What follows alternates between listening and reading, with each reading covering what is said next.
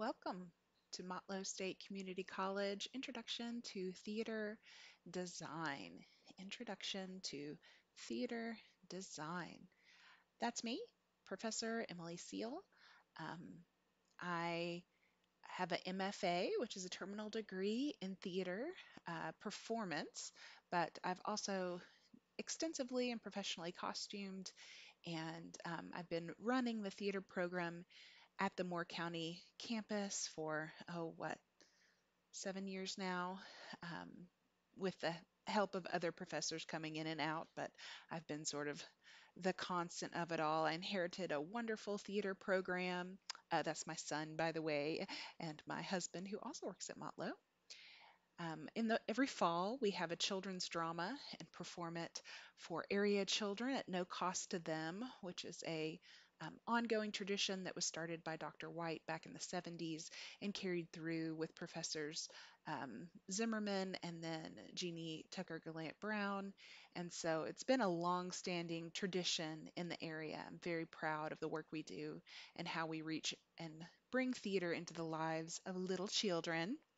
Then in the spring, we get to do shows, um, rotating different kinds of shows to make sure that we're exposing students to all kinds of different. This one happens to be a musical, Crybaby, but of course, we also do classical dramas, silly comedies. Um, we basically, as a small theater program, base it on the interests and the talents of the students we have. Right now, we're not doing anything, which is sad and hard. I'm glad we're staying safe though. I have a picture of Times Square there because it is eerily empty. Um, as I record this, the ball has dropped on New Year's Eve and no tourists chatting in Times Square. So weird. But theater is no stranger to quarantine, right? Shakespeare wrote some of his best sonnets while everything was shut down for the plague. Stephen Sondheim wrote one of my favorite musicals, Into the Woods, during the AIDS epidemic, right? The first half of the play ends happily ever after, and then the second half of the play, we come back and half of the characters have died.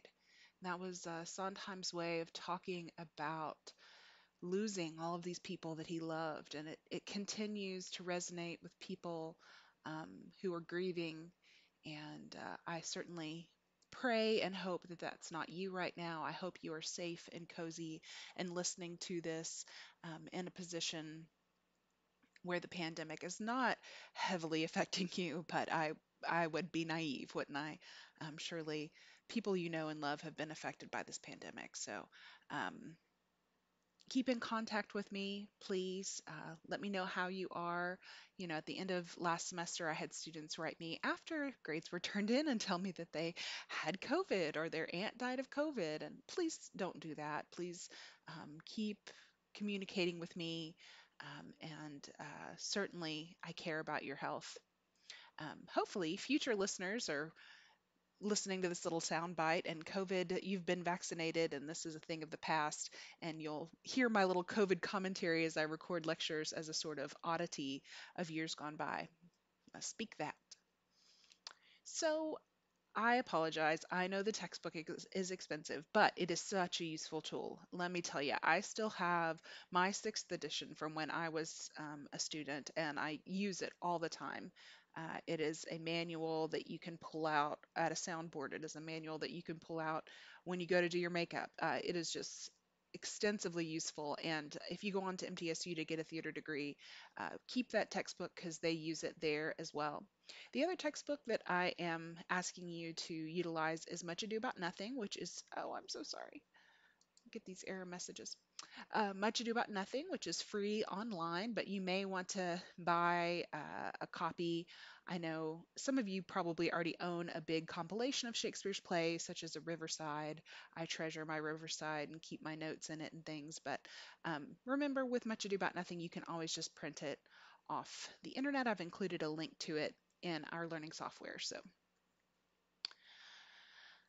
um, if you've had me before, and I'm assuming you probably have, but allow me to step up onto my soapbox once again and remind you that creativity is a skill. So this is really a drawing-based class. One of our main goals of the course is for you to be able, by the end of the semester, to be better at communicating your ideas. And for us in theater, we're a visual um, genre, right? And so being able to draw, being able to communicate through your ideas through creating collages, through creating sketches is really a valuable skill. Now, I've modeled, I've tried to create these assignments myself just to remind myself at how difficult it can be, first of all, and also just to guide you and make sure you have the supplies you need to succeed. Um, and so it doesn't have to be perfect. I'm not looking for perfection, but I do want you to try it, to apply yourself.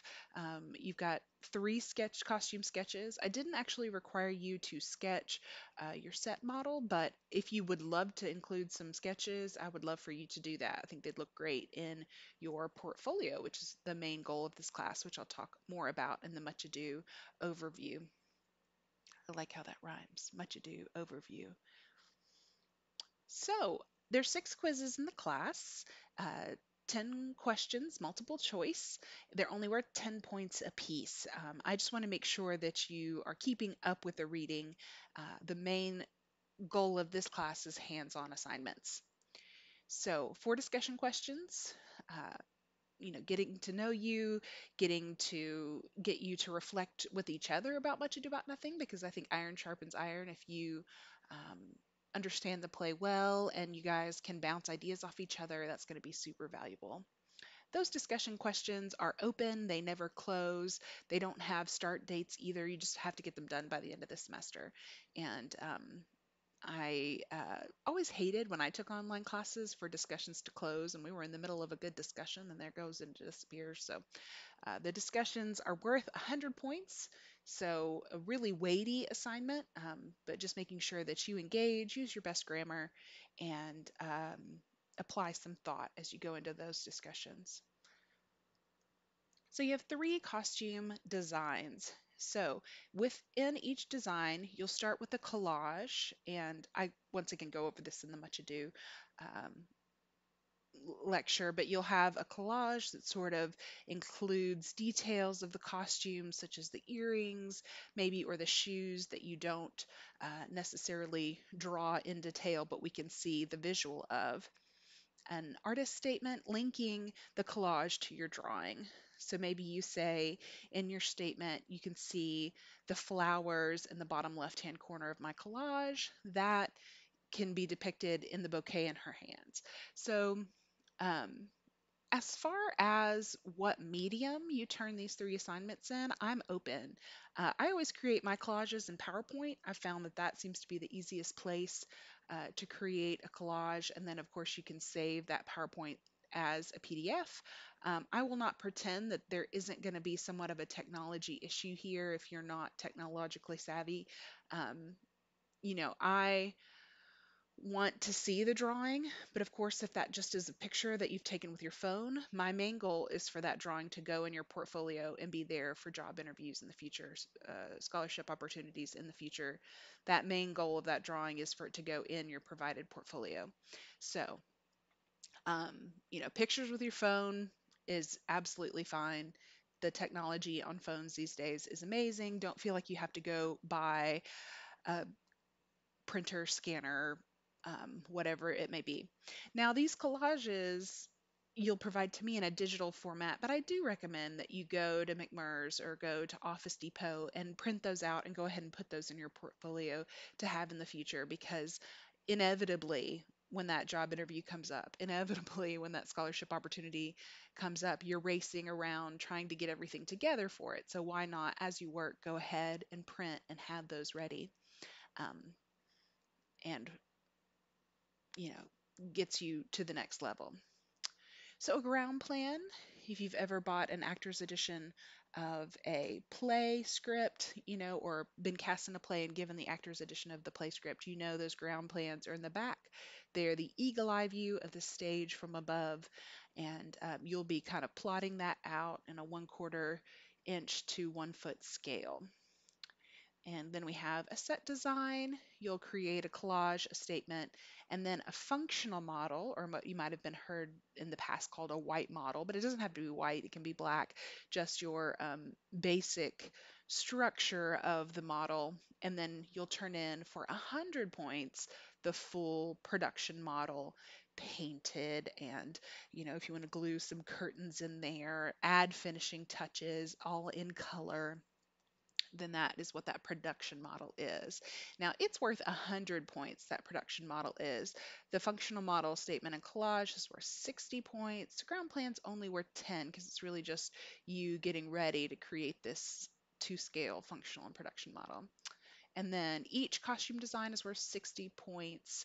And I think I already said 100 points for discussions altogether and 10 points for each quiz. So, um, the way that I kind of structure my classes is for them to all be open at the beginning. So, really, first day, if you don't have your book, you can't get started. So, I don't have any due dates until a month into the class, but I leave everything open so you can work asynchronously because I got a communication education certification when I was a full-time working full-time, and it was really hard, y'all. It was so hard, and trying to balance my work and my studies was very difficult. So I'm always aware that I'll have students who maybe are working their way through school, and deadlines are tricky business. So um, I've opened everything up. It's all available. You could get all this done as quickly as you want. I do have deadlines built in for my procrastinators, but it's all available on the first day to get started. And so, please, especially in these uncertain times, don't procrastinate. Don't get too close to your deadlines. Time is often the enemy of art and your best art. I would encourage you to pick up a pencil and start sketching now, just to continue to build those skills and get working. Some one of the hardest things that can happen sometimes is staring at a blank page. It's almost like writer's block. You've just got to get sketching, get moving, and not let yourself be intimidated um, by these assignments. So, every time you have a quiz, I first recommend that you start by reading the chapter thoroughly and or chapters, and make sure that you highlight, underline if you're not returning your book. Having that textbook as your centerpiece for the course. And then I'll have a lecture for every quiz.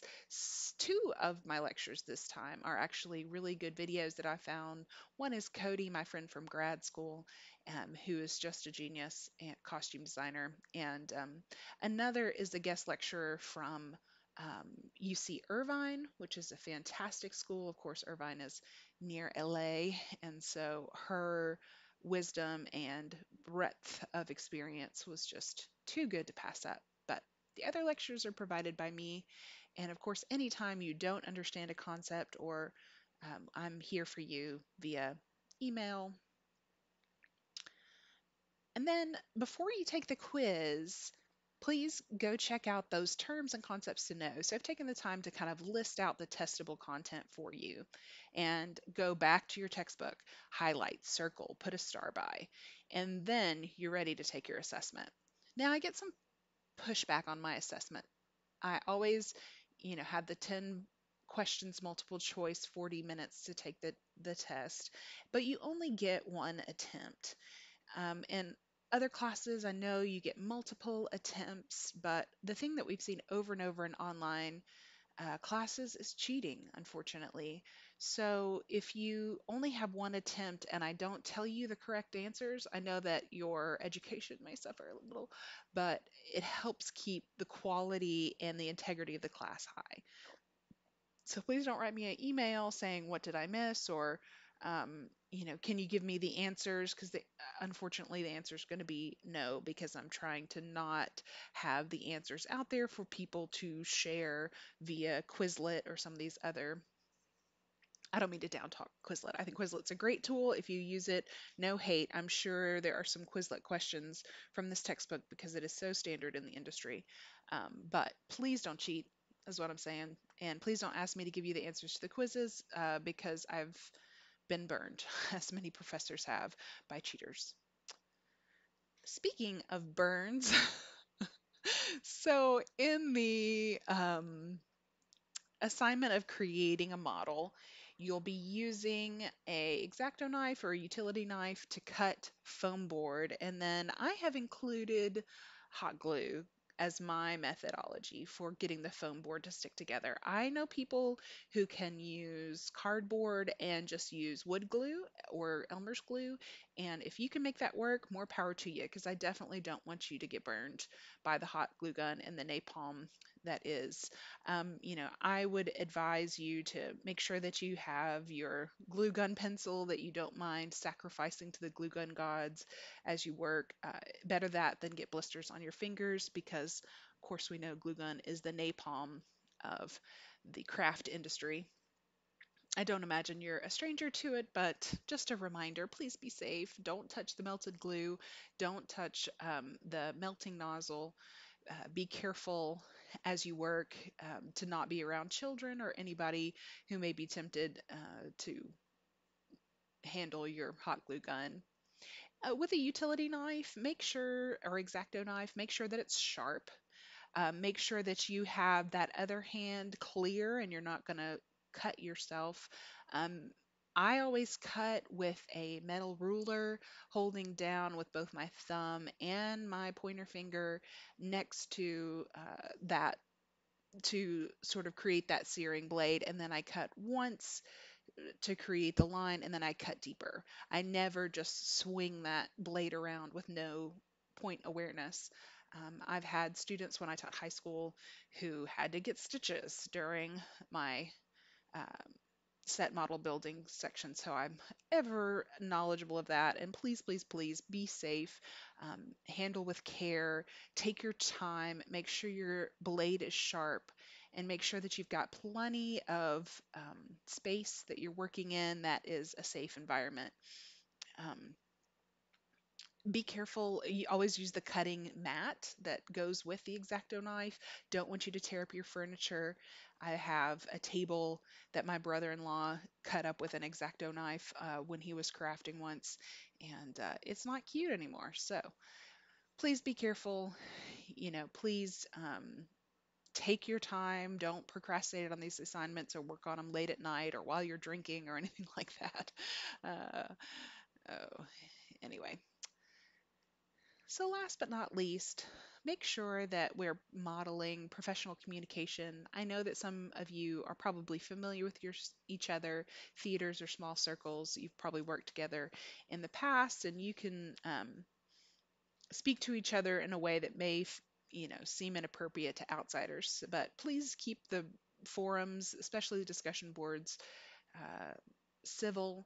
Please make sure when you sit down to write an email to me that it's respectful and clear, and I will always try to return that favor of respectful discourse. It's something that's very important to me.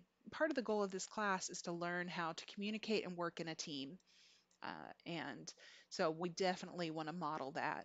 So, if I haven't already said it, I love theater design. It's one of my joys. When I am picking a play, I instantly get these late night ideas, and I'm constantly scribbling on napkins different visualizations and ways that I can bring that text to life. It brings me so much joy, and not being able to work on the children's drama or on the spring show has been very difficult for me. In fact, I've started scheming on a new Sleeping Beauty for us, and you just can't help but always have a script in your head. And so I hope that this is a good haunting for you. I hope that, working on this design curriculum inspires you and that you feel inspired to do good work, because really the goal of this class is for you to walk away with a design portfolio that you can be proud of, and that design portfolio can launch you into opportunities, whether it be designing for a community theater or for a four-year school or for professional theater. So I have a minimum requirement of my assignments, but of course, use the textbook, dig in, keep sketching and creating. And now is a good time. Like I said, Shakespeare wrote his best sonnets during the plague. We can't safely do big musicals right now, but we can sit and sketch and create and brainstorm ideas for future things. And once all of this passes, we really are going to need art to help heal our communities and tell these stories in meaningful ways. So, as always, thank you for listening.